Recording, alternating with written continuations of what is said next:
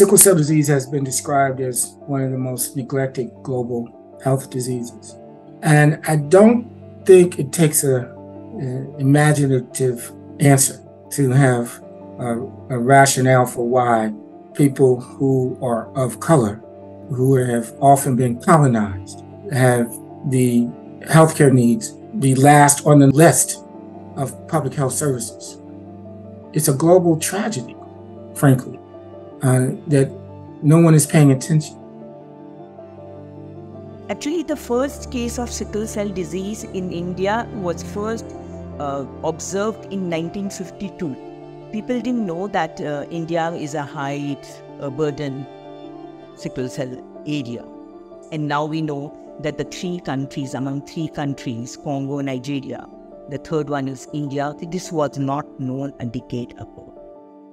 Sickle cell disease is most affected by an original geographical map where malaria was endemic. It's actually quite common to get malaria in Africa, particularly West Africa, in the Middle East, in the Mediterranean countries, and also in India. In those regions, malaria was prolific, and there was a survival advantage for those children who had sickle cell trait. And then when two individuals with sickle cell trait get together and have a child, there's a 1 in 4 chance that child will have sickle cell disease.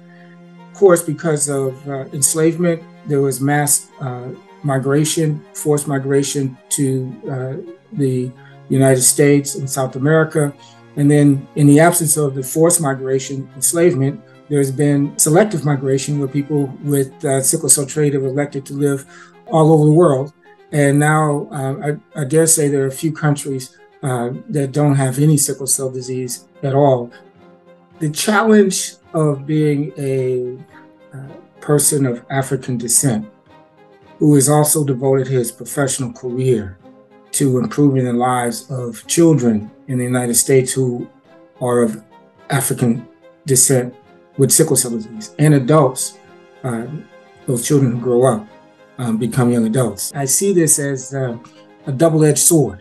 On one hand, I'm able to be part of a dream that I've shared with my wife and my family. And on the other hand, I'm having to deal with the challenges of the bigotry and the systematic racism. But I remain hopeful that in the end, the good science will prevail and we'll have had an impact, and we will continue to have an impact on improving the lives of children and adults with sickle cell disease, not just in North America, but also throughout the world. My name is Lwimba Kasongo, and I'm a sickle cell patient based in Zambia. I have been living with sickle cell for 41 years now. If you compare to the sickle cell disease treatment in Western countries or in European countries, the service and the care there is much better. They get their medication for free. They get their hydroxyurea for free. They have access to their pain meds at the hospital without even having to explain, because they already know that sickle cell disease, this is what patients need and require. But when it comes to Africa, the facilities are not as good. There's only hydroxyurea and the anti-malaria. The treatment is available, but there are parts like sub-Saharan Africa where the health system is already crumbled. In my city, because it's the main city, we have the blood transfusion programs, but that's just in the city. What about in the rural areas? Okay. And even in my city, for you to get emergency care treatment, it takes a lot. You have to scream the whole night until our health system begins to recognize that sickle cell disease is a very painful condition that needs to be managed immediately. We'll continue to not have the best care and be sidelined. I haven't been in the hospital admission, as in a hospital admission, in close to 8 years now because of hydroxyurea. So it's a game changer. I really wish that when we do get the opportunity to have funding, this drug can be available at no cost in every part of the world, in the villages, in Philippines, in wherever sickle cell is, in India, Brazil, name it. Healthcare in the U.S. is complicated.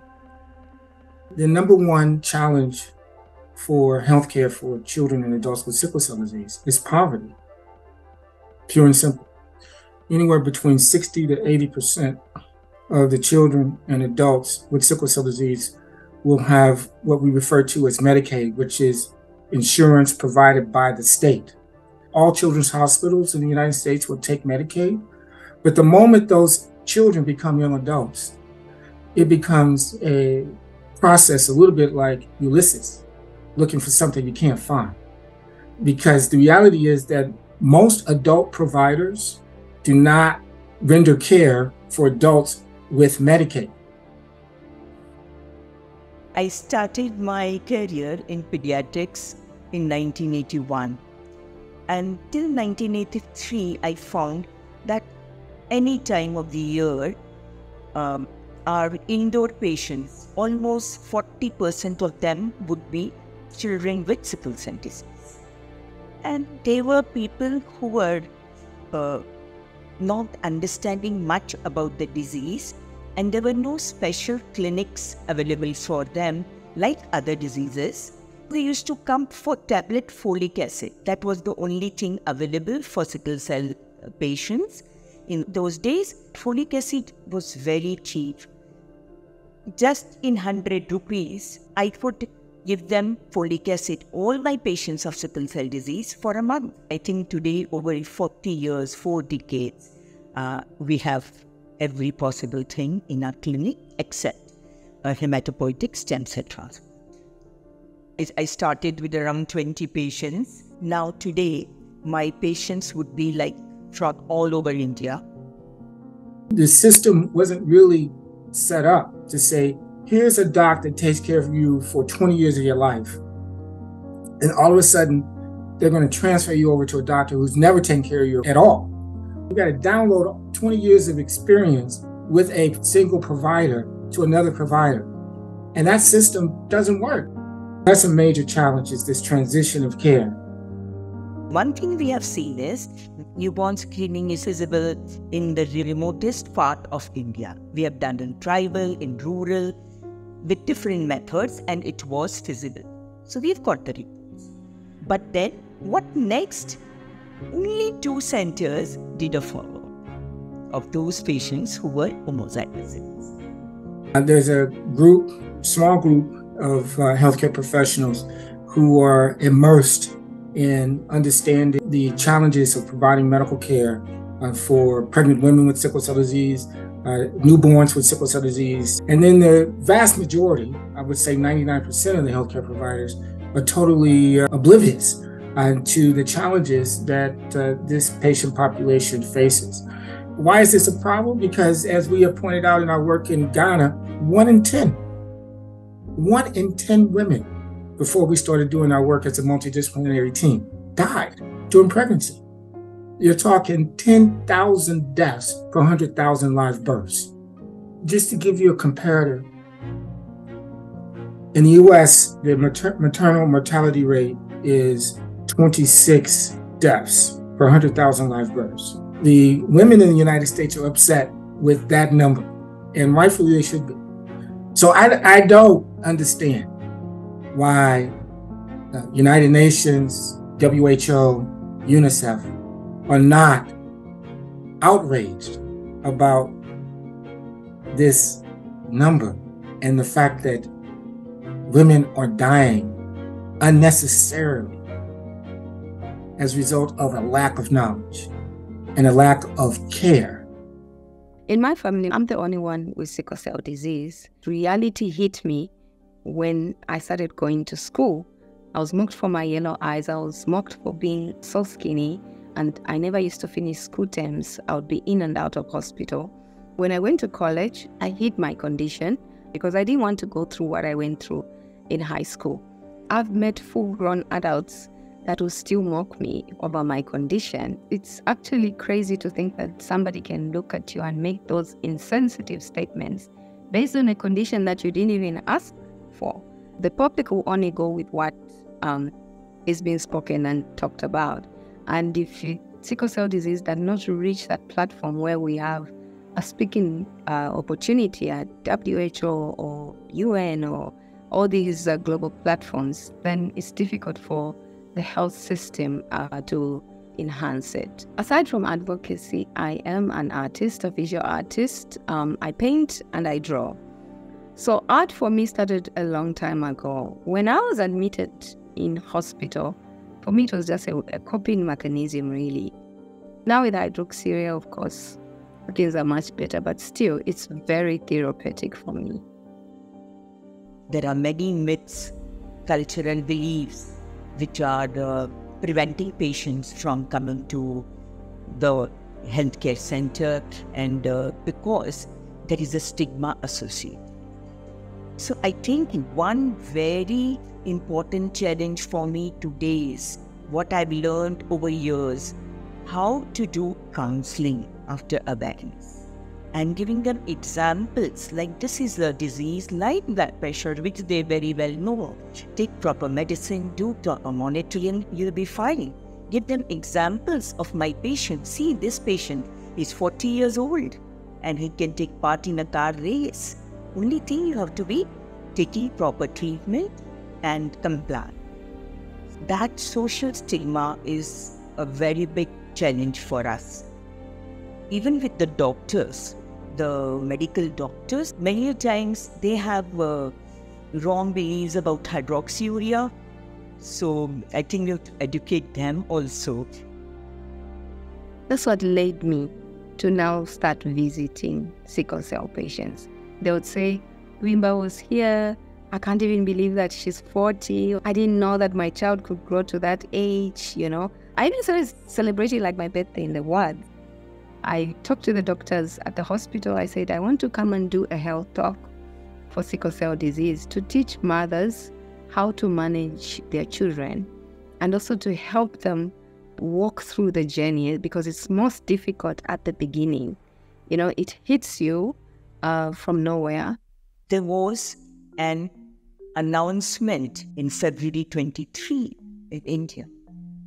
Eliminate sickle cell by 2047. We have formed modules for caretakers, parents, teachers. I think we never talk about teachers, and I think one of the challenges I face for my patients are teachers. They are drop out from school because of teachers are not aware of sickle cell disease. So I'm very happy about it that with these other initiatives, India has come out with this mission project and is working very fast to achieve it. I see the future, it's the beginning, and the future of sickle cell disease in India is bright. But then there are many challenges because the burden is very large and we have to take lots of efforts to reach the last mile in our country.